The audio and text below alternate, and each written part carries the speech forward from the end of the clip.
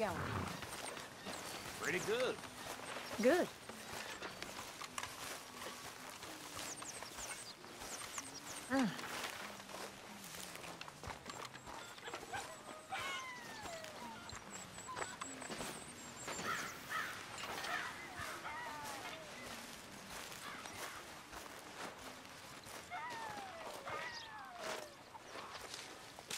Dear Arthur, I've written this letter 100 times or more, and I cannot get it right. It's me. You know it's me from the bad handwriting. I know I said when we last spoke, and I was going off to get married, that we would not speak again. I know I said a lot of things, and I meant them, I suppose, at the time. But I'm not so proud as to not speak to people who care for me, or cared for me. I've been in Valentine for a couple of months. I had some bad luck, and, well, it's a long story and not an interesting one. But I am here for now. I saw a couple of the girls, or whatever the polite term is for them, that ran with you and your associates in town. And I heard tell of a man who sounded like you. I would love to see you again, if you could spare me a little bit of your time. I'm renting a room at Chadwick Farm, just north of Valentine. Yours, Mary Linton.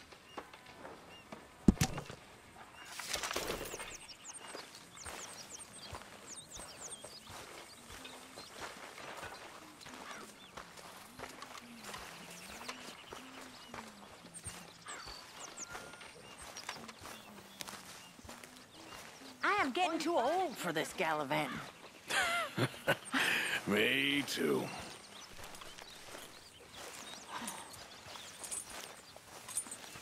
Come on, boy.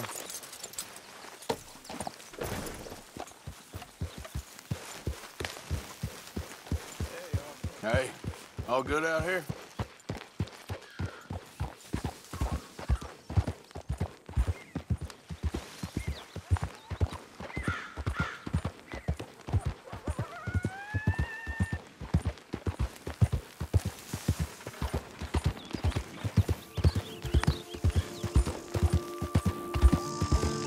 Yep.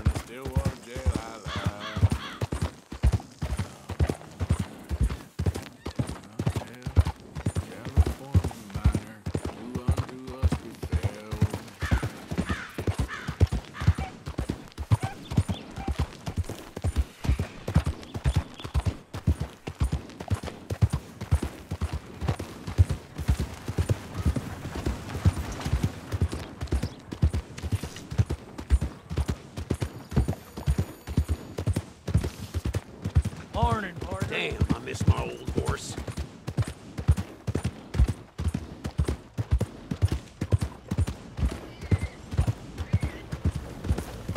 Morning.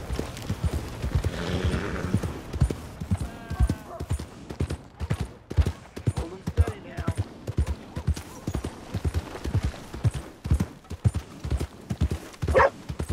Good to see you back.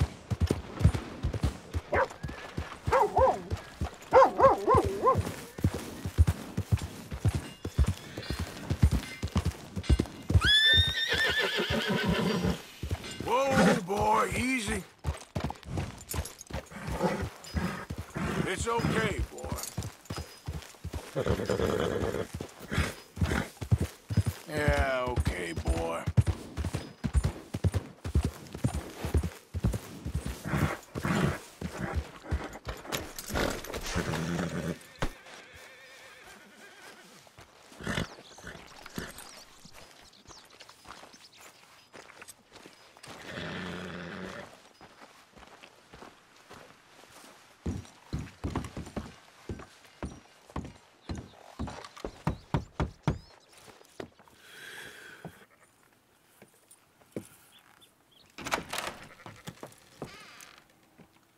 Yes?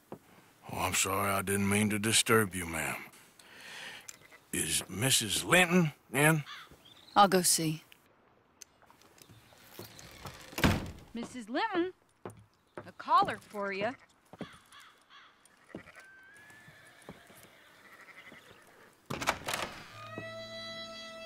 Hello, Arthur. Mary? I heard you and your friends was around. Okay.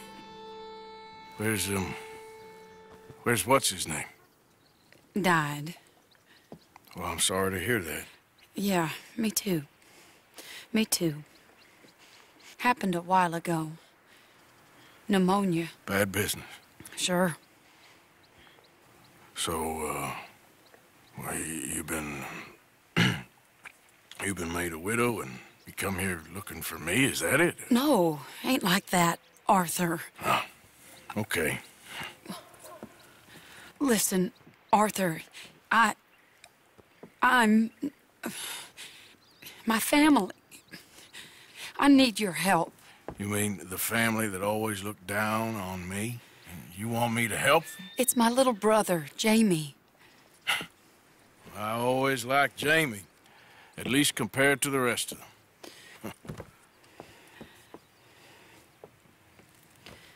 He's broken Daddy's heart. Daddy has a heart. Don't make me beg you, Arthur. My money, my life, me. I wasn't good enough. I'm sorry. We need your help real bad. Little Jamie's joined the Chelonians, that strange religious order. Good for him. They're quite mad, Arthur. They'll kill him. You're the only person he'd listen to. So, I'm too rough to marry into your family, but it's okay to ask me to help in saving your family. I'm sorry. I understand if you don't want to help me, but I think of you often. Long time ago now. I'm begging you, Arthur. I say let Jamie live Jamie's life and not the nightmare that his daddy dreamed up for him. Jamie's so innocent, Arthur. Please, Arthur. Will you help me? Where is it? Somewhere out near Carmody Dell, I think. The rancher there said he'd seen him around the Cumberland Forest. I just want him back, Arthur. If you find him, bring him to me at the station. I'll see what I can do. I'll owe you. You already owe me.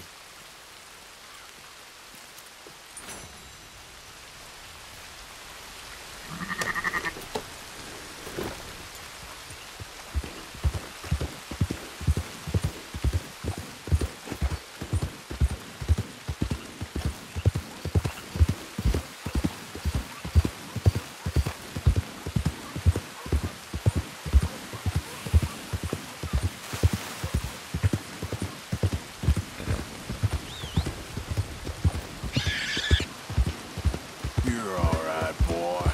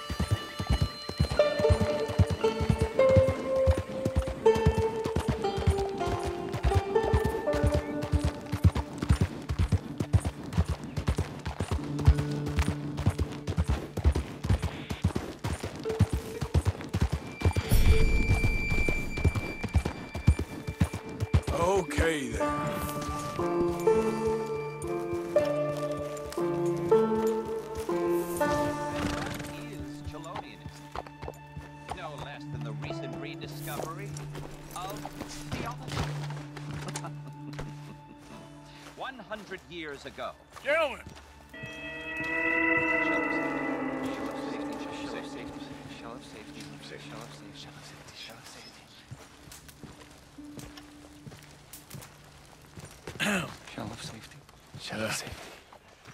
Can I speak to the boy? Arthur? Hello, son. Your sister is very worried. The boy has chosen a path, sir. The path to truth. Well, his sister just wants to speak with him. Arthur, I've chosen a path. The boy has chosen a path. He's chosen safety. What path have you chosen, sir?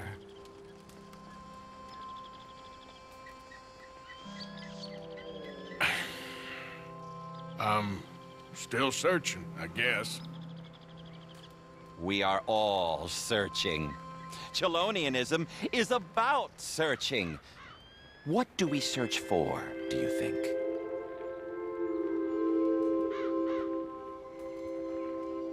I don't know. Safety? Safety and meaning?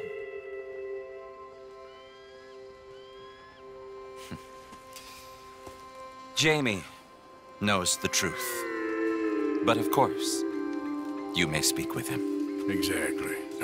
If your teachings are so great, what harm can I do? I'm not coming with you, Arthur! Just come and speak with Mary, then make up your mind! Leave me alone, Arthur! I didn't ask for your help!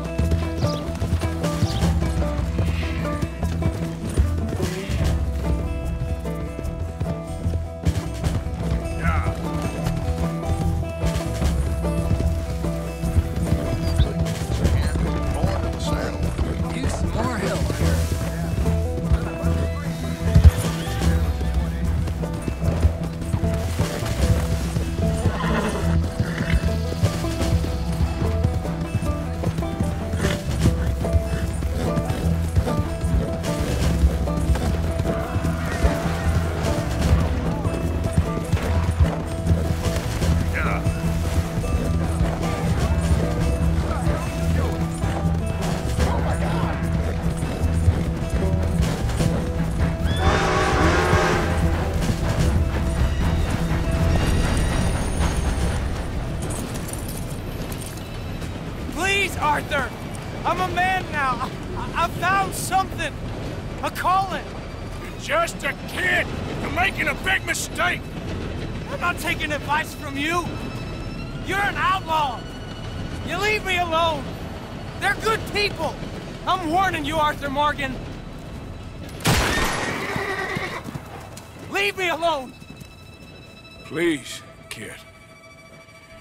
Put that gun down. I warn you, Arthur. I don't want to live anymore. Kid, just calm down. Leave me alone.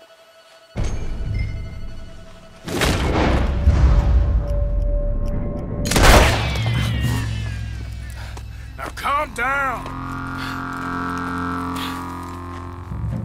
Let's go see your sister. Okay. Okay. It's okay, kid. Have I been a terrible fool, Arthur? I don't know. I don't know enough about it. But one thing I do know. There ain't no shame in looking for a better world. I missed you, Arthur. Are you and Mary sweet on one another again? Oh, no. That's all a long time ago, son. Well, this wasn't how I thought today would turn out. It's been a long time, Jamie Gillis. You were a kid last time I saw you. Didn't try to kill yourself. You know, you taught me how to ride a horse. Too well, apparently. Chelonia, though? Really? You'd fall for that? They were very nice to me. They're decent. I'm sure. Please tell me you didn't give them any money. Of course I did. They rely on charitable donations. Jesus, Jamie, come on. I just wanted to believe that there might be something good coming my way one day. Guess that's dead in the water. With the turtles. Shut up. All Father kept telling me was, you won't amount to anything. You're not enough of a man. I had to get away. I couldn't take it anymore. Forgive me, but your father's a bully and a coward. Don't listen to him. Hey, don't talk about him like that. What do you want me to say, Jamie? He's a good father? Nice man? He won't be happy I saw you. Please send him my worst regards. The thing is, he's right. I'm not good at anything. Come on, that ain't true. Tell me something you like. Don't think too hard. Apples, I guess. Apples? Yeah, I love apples. Okay. I was thinking more along the lines of carpentry or horses or something, but... All right, go work in an orchard then. By that token, you must really like shooting and robbing people. I only like shooting young idiots who run away from me when I'm trying to help them. Father told me what you do. I'm sure he did. Hey, are you still with Dutch and... what was his name? Hester? Hosea. Yep, still the same, sort of. And Annabelle and Bessie? I'm afraid they're dead. Shit. Maybe Mary did make the right choice. No doubt. But none of it is anything like the nonsense you read in the newspapers. So, are you two getting back together? I told you, no. Just ask me for a favor. You know Barry Linton's dead? Pneumonia. She told me. So the door's open, so to speak. That's all in the past. We're different people now. She's not. And you seem just the same. Well, maybe that right there's a problem. She was always too good for me. Now, let's just get you back to your sister. She's waiting at the station for us. Are we going then? Yep. Here we are. She must be waiting inside.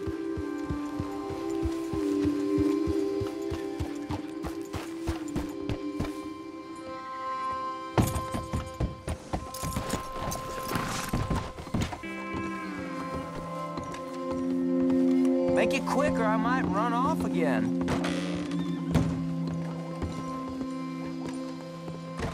Jamie!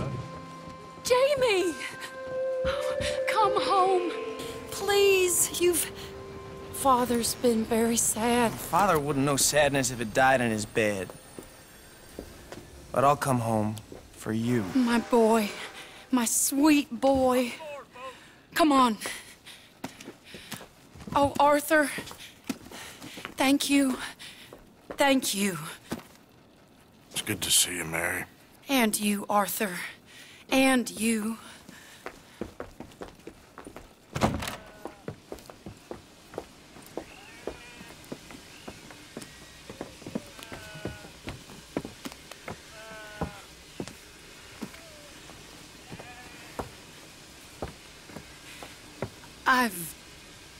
You're... Oh, you'll never change. I know that.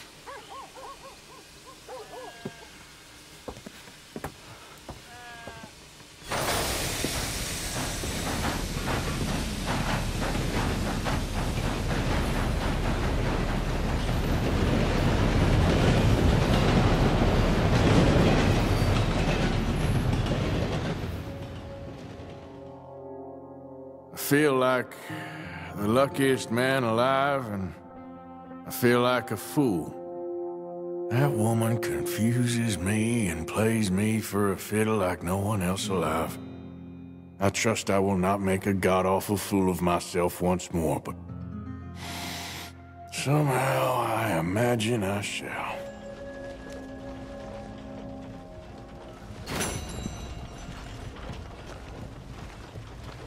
Somebody help me out.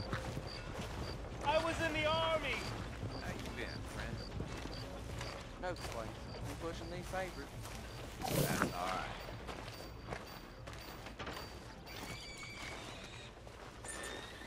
Hello, sir. Don't work too hard there. Leviticus Cornwall's train robbers still at large. Been at it all day. Now it's my time.